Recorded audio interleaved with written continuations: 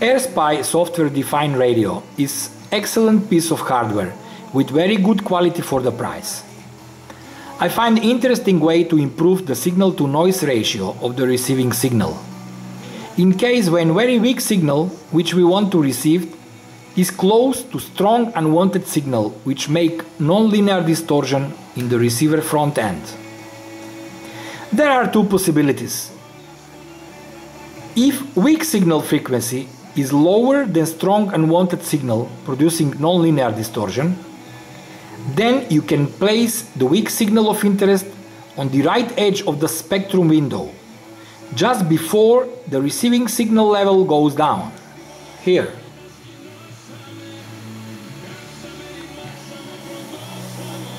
In that way, the strong unwanted signal with higher frequency than our weak signal of interest is placed on the right end on the scale in the area where the signal level goes down.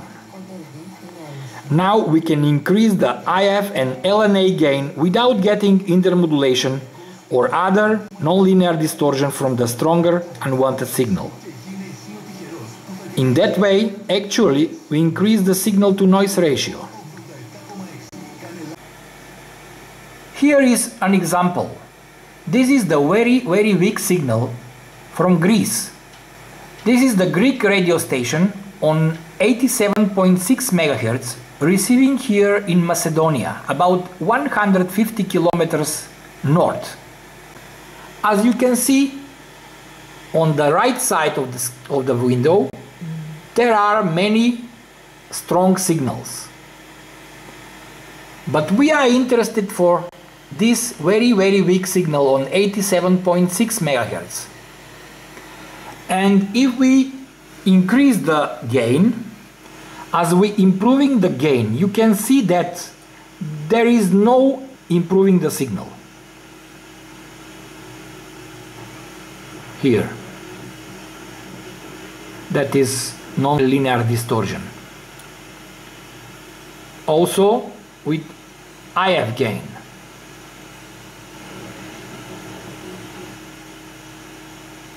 We cannot receive the signal. It's very weak because of this and these very high, very strong signals. But if we move the weak signal on the right end of the spectrum window in this area just before the signal goes down, here 87.6, it is here, and now the very strong signals are right in the area where the levels go down. Now we can increase the gain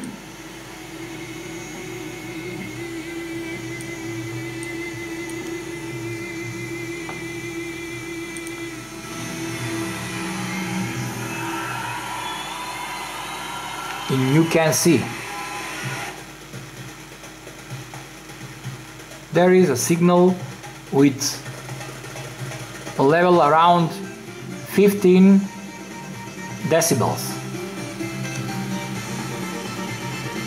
which we cannot receive on the other end of the scale of the spectrum window.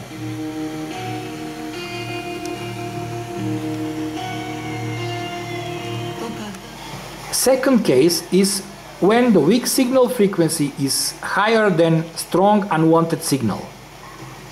Then you can place the weak signal of interest on the left edge of the spectrum window, here, just before the receiving signal level goes down. In that way, the strong unwanted signal with lower frequency than our weak signal of interest is placed on the left in the area where receiving signal level goes down.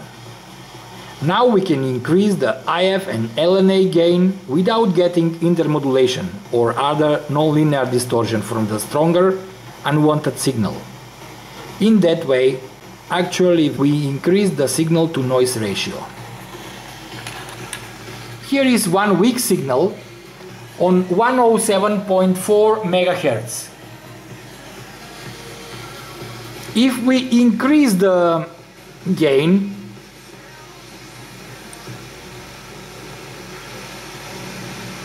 we lose the signal because there are many stronger signals on the left. But when we place the signal of interest on 107.4 MHz on the left edge of the window here, then the stronger signals with lower frequency than our signal of interest are placed left, and their signal level goes down. So now we can increase the gain